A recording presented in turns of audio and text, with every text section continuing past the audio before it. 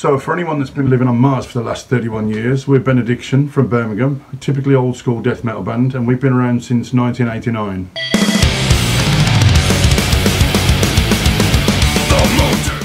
Me and Ruby were in various bands between 86, 87, 88. Teamed up with Barney in 88 to get Benediction going.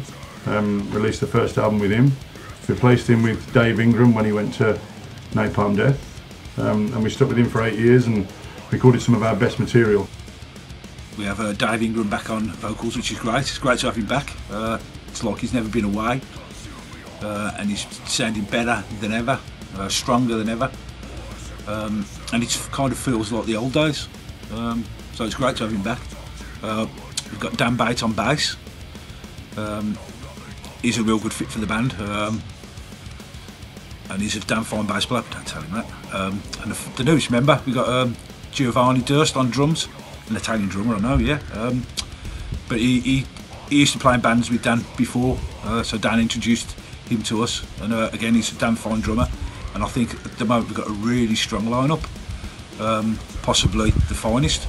Benediction, I don't think we're necessarily influenced by anyone. We're influenced by Benediction, we're influenced by history. Originally, we were into Master, Massacre, Autopsy, you know, the old classic sort of death metal bands. We were really into that. And plus we had, living in Birmingham, we had punk gigs and hardcore gigs at the Mermaid and Battle Organ on a weekend, and then we'd have metal gigs at the Odeon, you know, Saxon, Motorhead, Priest, whoever. So we had inspiration from punk and the metal scene. So we fused them together, and we're part of the original death metal scene, which is good for us. Influences, I'd say at the moment our major influences ourselves, because we've been going that long. We draw inspiration from the early days of Benediction, and it's definitely our most main inspiration. We're not really major musicians. I've never really had any lessons. It's a case of just buying a guitar, learning some chords, starting a band, and still learning today. But I believe Dan and Gio play a bit of piano, so I think they might have had a lesson or two. We have, I personally have loads of non-metal influences: Cardiacs, Pink Floyd, Frank Zappa.